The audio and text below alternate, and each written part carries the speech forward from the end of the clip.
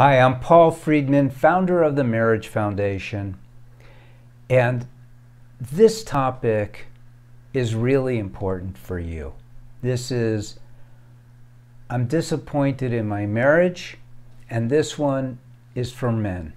There's going to be another one for women, but this one is for men. So let's talk about this, and let's talk about what you should expect from your marriage, and let's talk about your role in making that happen.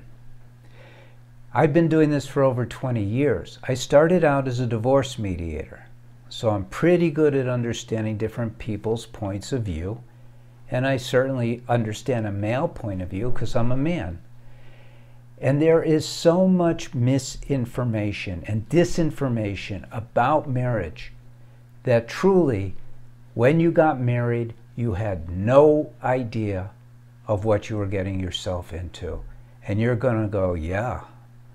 And I'm going to explain to you why.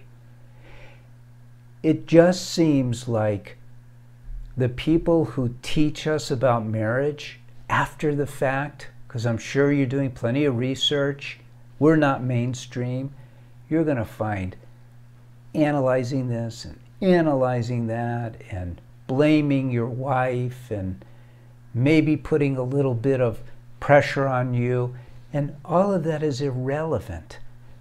It's like anything else. Marriage is a thing, and when you know how to operate a thing, whatever that thing is, when you understand it using the laws of physics and you understand the structure of it and the components, it's not all that difficult. Now, it may be very different from what you had expected, but you have to go with what it is, not with what you had expected. So that's rule number one, is to understand that what you're dealing with is a breakdown in understanding, primarily. So you don't understand your wife, but I'm going to go a step further.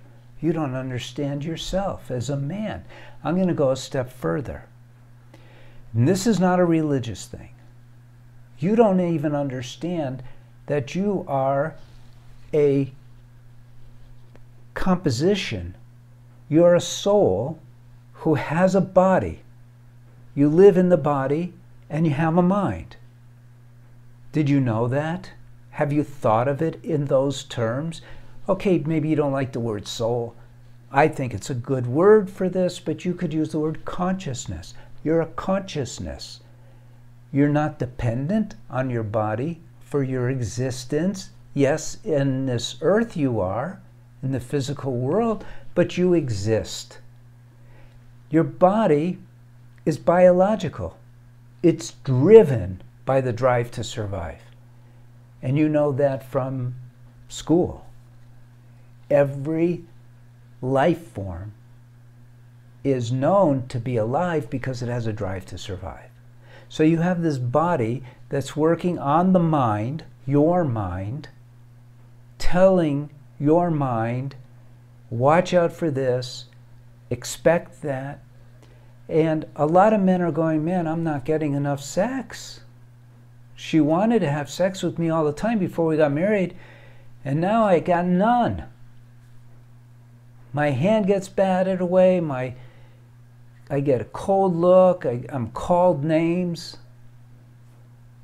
It's because you don't understand your wife.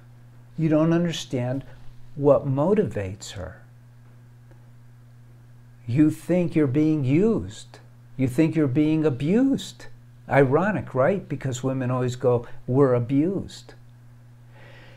It's a lack of understanding.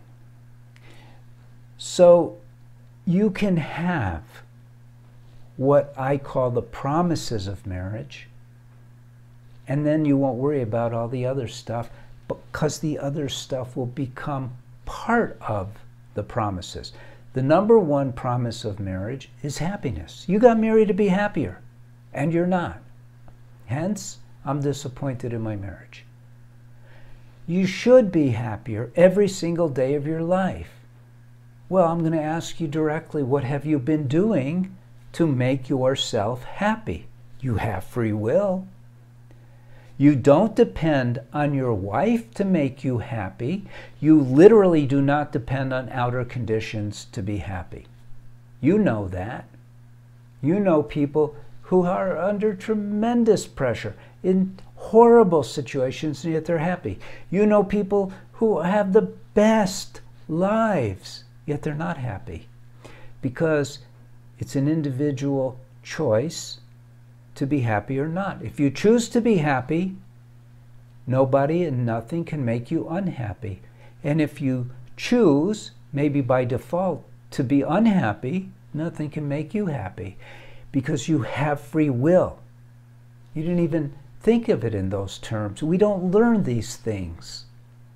And it's so important to know these things. And that's why we have books, and we have a course for men to help you.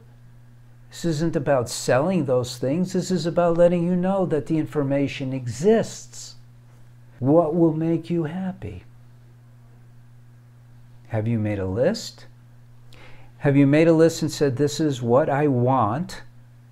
And then taken each item and going, this is what I want to achieve, and these are the steps that I need to take to achieve it. Or have you just blamed your wife for everything? Which is really not going to work, is it? Because you're not going to change her. She's not going to change you. We're individuals. We can't change each other. However, we can uplift each other. What have you done to uplift your wife? What have you done to please your wife? What are you doing to make her happy, to make her life amazing? Wasn't that what you promised her when you married her? There's so much to learn. Here's the thing. Not only can be, but should be your mission to make your marriage amazing. You have everything you need at your fingertips, and you need to learn, and you're not going to do it by listening to a video or reading an article. You got to get this knowledge. You got to get a process. You got to devise. And you'll have it. For sure. Been doing this for 20 years. We've helped many, many people. Take a look at our reviews. Take a look at what's going on with those of us who know what we're doing. You can't do this on your own, sad to say. Subscribe to the channel. There's a lot of information about marriage. Get rid of this discouragement. You have free will, volition, use it. Discouragement is like giving up. It's crazy. It's like holding a glass of water and being thirsty. You have everything you need. Don't be discouraged. Be positive, but have a direction, have a course to take, and make it happen. Like the video, leave a comment if you wish. It's been a pleasure being with you, and I do hope that you got something out of this. Take care, and God bless. Thank you.